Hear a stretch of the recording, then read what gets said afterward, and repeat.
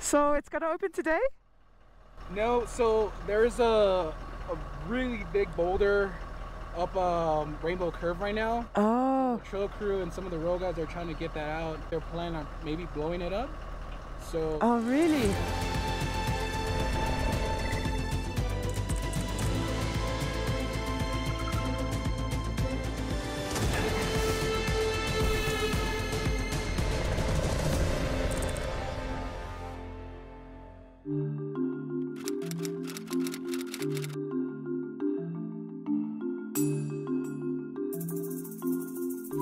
Good morning, internet. It is 11 o'clock in the morning and welcome back to the channel. The snow from yesterday, it's melting quite quickly now.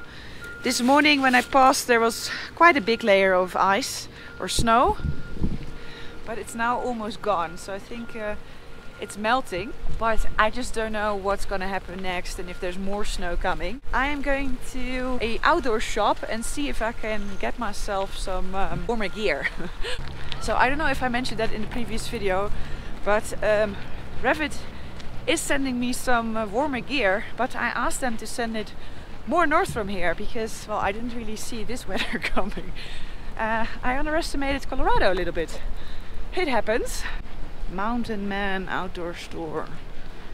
I hope they also do mountain women. Let me see.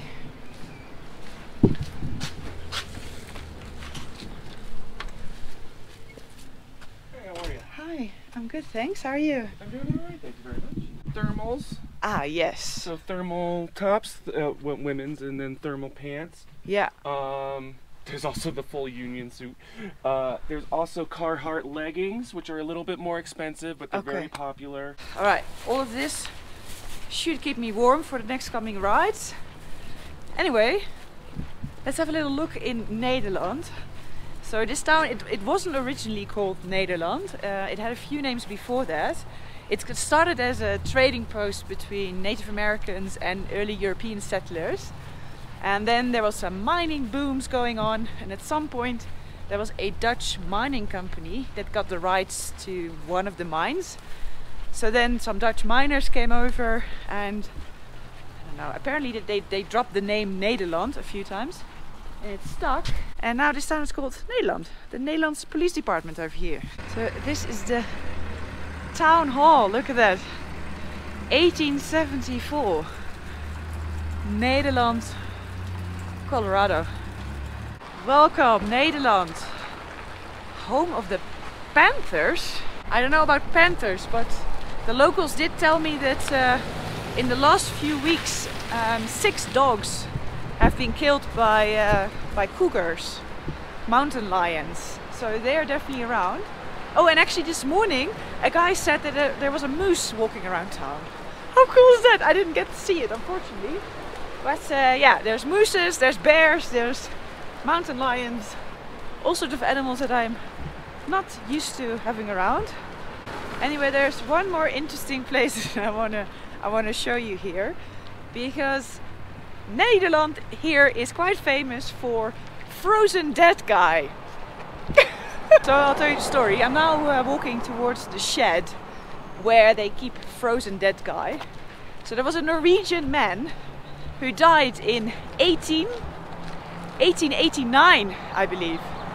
And his grandson then immediately put his body on ice and transported the body to Los Angeles, where they put him on liquid nitrogen to keep him like that.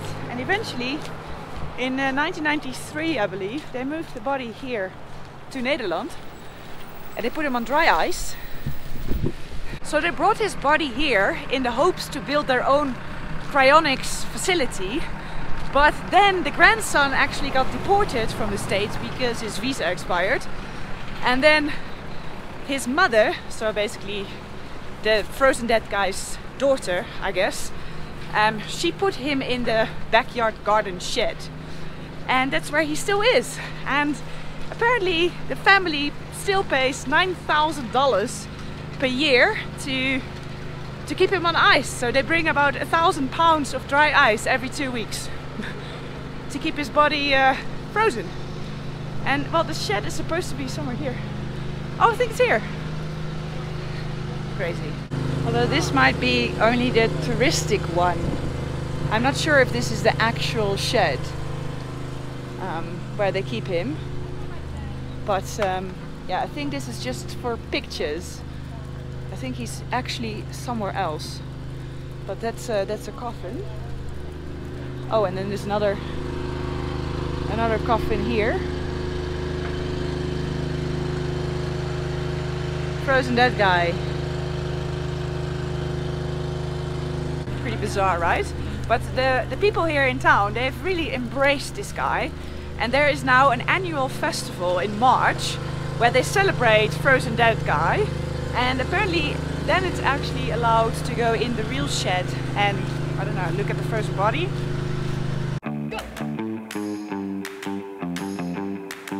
The race course would test these competitors' strength, their stamina, and their willingness to get really filthy. It began with the Mountain of Death, followed by the hairpin turn of sorrow. Then the coffin riders were required to exit their coffins and spin 5 times around a stick before encountering the dread log of shame. If the coffin racers survived this, all that remained was the bubbling cauldron of mud before crossing the finish line. Looks like the winners are here for the next round. A cardboard coffin. Yeah, That's right. About as cheap as it comes. We're trying to be eco-friendly in the way we do the races. And low tech. You sure that thing's not going to fall apart when you start? We're not sure. It was time to bid a fond farewell to Nederland. Here's hoping that one day they'll manage to reanimate old Grandpa Brito so that he can leave that tough shed and take part in the annual party that honors this very frozen dead guy. So yeah, that's Nederland, Colorado. There you go. Wow, the weather has changed drastically overnight. All the snow has melted. What a difference. It's also a lot warmer than when I got here, of course. The plan for today. I am going to ride to Wyoming today. So I am leaving Colorado and getting into Wyoming. That's the plan. And before I cross the state border, I am going to cross the Rocky Mountains National Park. So there's going to be some high passes again today, I think. But the weather looks good, at least here. But hey, that was last time I also rode up Pikes Peak with weather like this. And a few hours later there was a snowstorm. So you never know, but at least the day starts well. So I'm happy with that. When I get to the Rocky Mountain National Park, then I'll get the map out and show you a bit better. Oh, there we go. There is the Rocky Mountain National Park. Wow, it's beautiful here.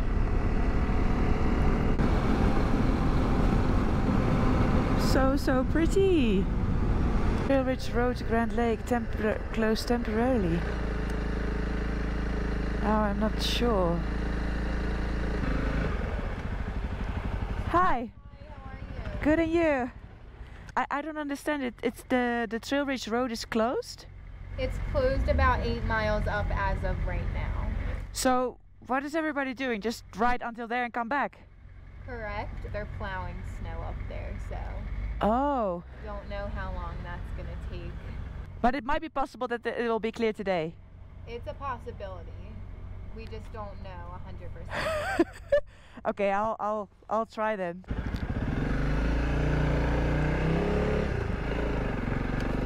All right. Well, I don't know. They're plowing snow. I'm gonna try it because if I can't pass here, yeah, I have to do a massive detour.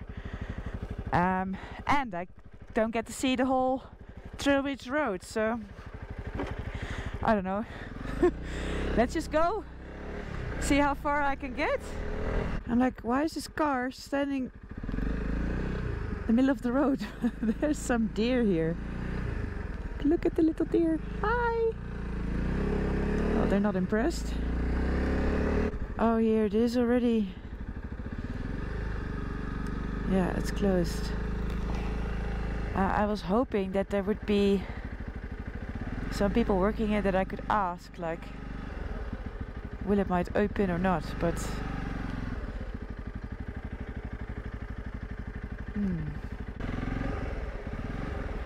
let me at least now just take the map out so I can show you kind of where I am and also figure out what I'm gonna do now. I left this morning from Nederland and my plan is to reach, where is it, this town today, Centennial, just here in Wyoming. And I'm now here in the Rocky Mountain National Park, and I don't know how well you can see that, but this is the road that I wanted to take across. It's the only road. Now that I can't take that one, I have to backtrack all the way around and then probably take the 14, I'd say. I think that's the only other way, because this is the map that they gave me at the entrance, and you see, so this is the Rocky Mountain National Park, and there's only one road across. No, that's not true. There's another one, the Old Fall River Road. That's actually a dirt road that's also closed. So there's no other way. I can tell you how to get around. Really? Yeah. Hi. Hi. I'm Sue. Hi, Sue. Okay. How do I get around? Where are you trying to go? I'm trying to get to the other side. Okay, it's closed. Yeah. The only way you can do it is to go down here and take this all the way to I-70. It's going to take you an hour and a half. Yeah, this is a very small... So from Rocky Mountain National Park, we're on Yeah. 36. You have to take 36 down to I-70. Oh, no, but I'm riding to Wyoming. You're going to Wyoming? I'm going north, yeah. So I was thinking I'll probably have to take this one. So you take this to Loveland. Safe traveling. Yeah, thanks a lot. That's so sweet that that lady was immediately trying to help me figure out my route. I got very excited when she was like, I know a way around. But then, yeah, no, that's all the way out. There is no other road crossing the national park here but this one. Oh, hey. There's some people. Let me ask them quickly.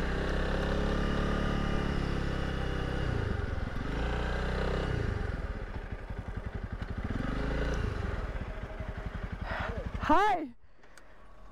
So it's gonna open today? No, so there's a really big boulder up Rainbow Curve right now. Oh. The trail crew and some of the road guys are trying to get that out.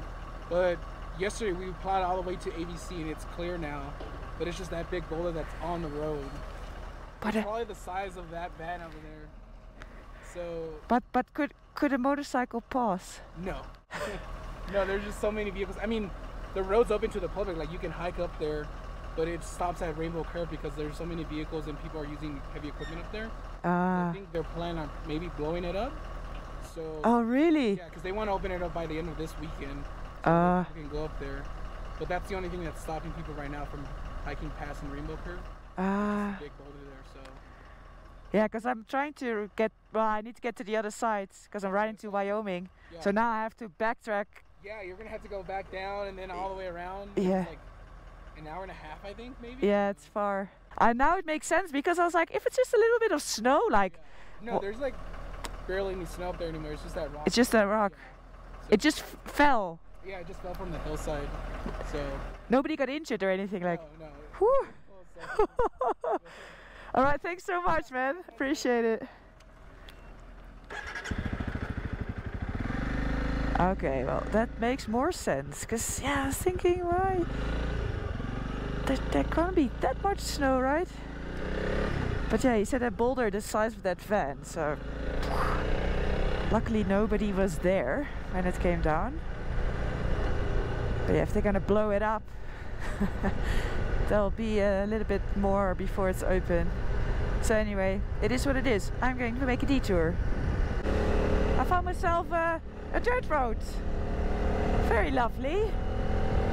And well, I wouldn't have been here if I could pass a Trail Ridge Road, so I guess this is just a bonus. Just following this little river here. It's really quite nice.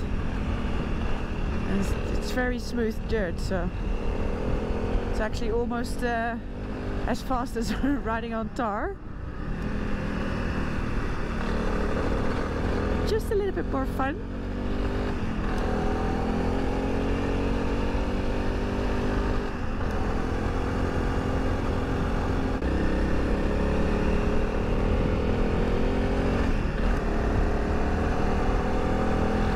Oh wow. Okay, two things. There has been a forest fire here. A massive fire, maybe last year. Everything is burnt.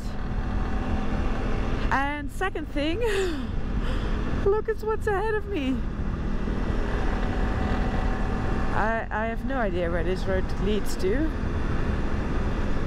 At some point I gotta cross it. But I don't know if that's on dirt or on tar, if there's snow or not. I know nothing. Shame about the fire here. The locals in Nederland told me that it's getting worse every year, and they're actually really happy with the snow that was falling yesterday, because they just hope that it will help against the fires.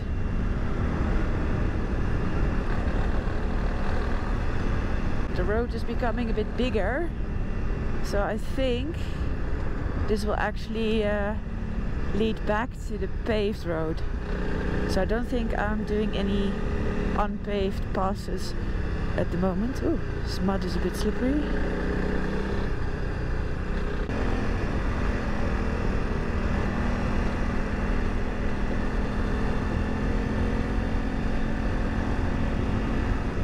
It is so pretty here. Look at this. You can see well that that's all burnt, but then that's all intact. It seems like the fire kind of stopped over there. I just briefly stopped to kind of reorientate myself. The dirt road just ended here, and I'll cross that bridge, and from there it's tar. And that tar road, that is the 14. It's this road, the 14. So I'm somewhere here, I think. So I cut across from Loveland. Instead of taking the paved, I did all dirt around here until I reached now the 14. But what I really wanted to show you is that you see this little line here, this dotted line, which goes through the Rocky Mountain National Park and then all the way down. And that little line is the Great Divide. So every continent has at least one continental divide. And here in the United States actually has 5 of them. But the main one, the biggest one, and actually also the longest in the world, is the Great Divide. The Great Divide kind of runs north to south, straight through the US, and then it continues down towards Mexico. And what it does, it divides all the water, all the rivers on the west side of the divide flow into the Pacific, and on the east side of the Great Divide they flow towards the Atlantic and the Gulf of Mexico. And well, I've actually already crossed the Great Divide further south, but I was really looking forward to cross it through the Rocky Mountain National Park on that Trail Ridge Road, because that's one of the most, I don't know, stunning places to actually cross to the other side. So now I was kind of looking on the map where I will encounter it next. See, because it crosses through the Rocky Mountains, but then it takes a turn to the west and it continues here into Wyoming, over here, and then up there. So I will stay on the east side of the divide, and I'm guessing that I will cross it then again, I don't know, somewhere in this area in Wyoming, I would say. See, here I will cross the river and get on the 14. See, I don't get this. Why there's all these mailboxes here? Just on the side of the road. But where are the people? I don't understand it. They must then live, I don't know, remotely or something? Fascinating. Anyway, moving on. So I've left the 14. And from now it's 100 kilometers left to Centennial, and that's all gonna be dirt, I think. So I'm happy. See, all of this is burnt forest as well. So sad, right? Everything burned. Are those bison? They're bison. Oh wow! I did not expect to see them here yet. I thought they would be more towards Yellowstone.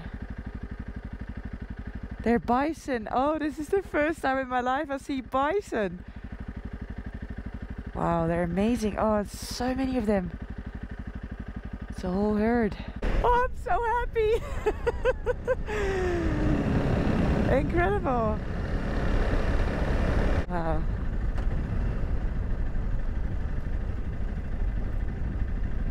Oh, this is incredible.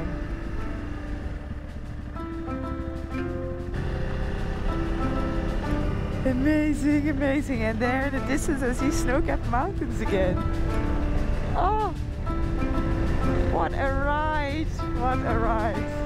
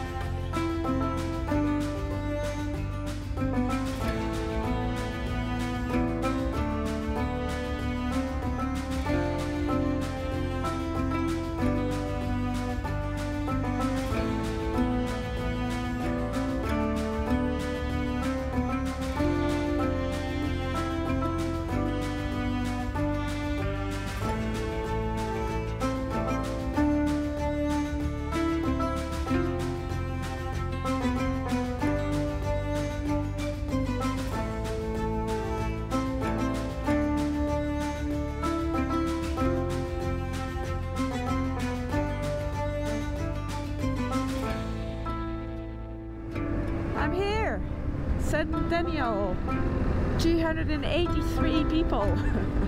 That's not a lot. What a cute town. Country Junction. Yeah, this is where I'm gonna stay. Oh, this looks so western. Oh, there's a saloon there. I love it. The old Coral Hotel and Steakhouse. Check out my cool room. Look what it says here next to the bed. Please remove your spurs before getting in bed. Okay, I will do that. No problem. Well, welcome to cowboy country. I feel like I walked straight into Western. Amazing. Anyway, I saw a saloon on the other side of the road. So I'm gonna see if they can whip me up some food. We're talking about how rustic our facade is. I love it. Yeah. No, it's amazing. I was just saying, I feel like I just walked straight into a Western movie or something. It is like that, huh? It is, yeah. Yeah. How old is the place? It's not that old. The facade, I think it's from like the 1930s or something. Oh. I don't think it's been worked on since the 1930s. Yeah. Oh, I love it. Yeah. It's awesome. Original building was a gas station. Oh. So out here were the gas pumps. And where are you from? From the Netherlands. Oh, great. I love Holland. Oh yeah? You've been? Oh yeah, several times. Oh really? Where did you go? Mostly to Amsterdam, but then to Rotterdam, and of course you have to go see the tulips. Of course, yeah. yes. It's like, you shouldn't be on Earth without going to see the tulips in the spring. Yeah, it's beautiful Nice. there. And where are you from? Originally close to Rotterdam, but I lived in Utrecht mainly. Okay. Yeah. Yeah. It's a great country. Yeah. And you guys have great athletes. We do. For such a little country, it is amazing. Yeah. Thank you for acknowledging that. It is amazing. Yeah, and I don't think you cheat. Not like some of the other countries. Like, No, we don't cheat. No. Yeah, we have some very good athletes. Yeah. Very nice. Well, go in and have a drink. We have some good beers. Thank you so much. Yes, I will. Thank. Nice to meet you. Nice Bye. to meet you. What a nice lady. Hi. Those cars just drove down the highway. Was that part of yours? I think that's enough food. Yeah, that was it for today. Another state. I am in Wyoming right now. And well, my first impression, it's amazing. I love it here. Very different scenery from Colorado already. I saw bison. Pretty good way to start this ride in Wyoming. So that was it for today. I really hope you liked this video. If you did, please give me a big thumbs up. Subscribe down below and then I'll see you in the next video.